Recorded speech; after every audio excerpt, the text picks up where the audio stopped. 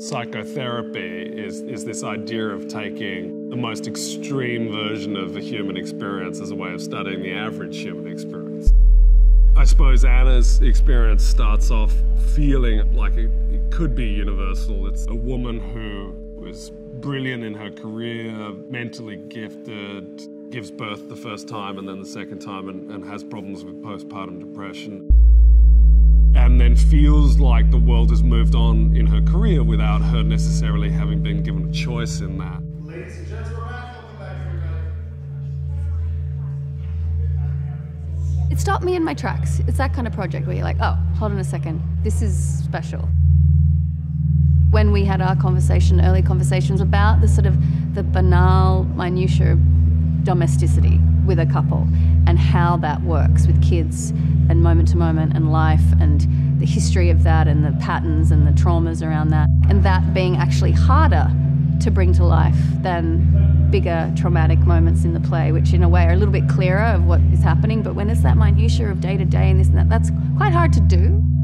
And so it's been really fun to do it with my real life husband. You want your partner to be challenged and you want to see them be challenged, and that's exciting. It doesn't get to happen a lot with acting couples, I don't think. You just hear about the other person's work, but it's really exciting to see the fruits of your labor right in front of you.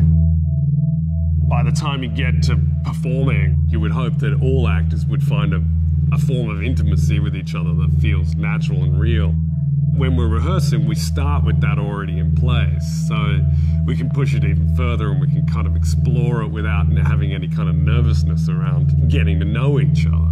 It's different, for sure, you know. We don't have props, we don't have furniture to rely on. We have just each other and the words, and that's its own challenge, but it's an exciting challenge.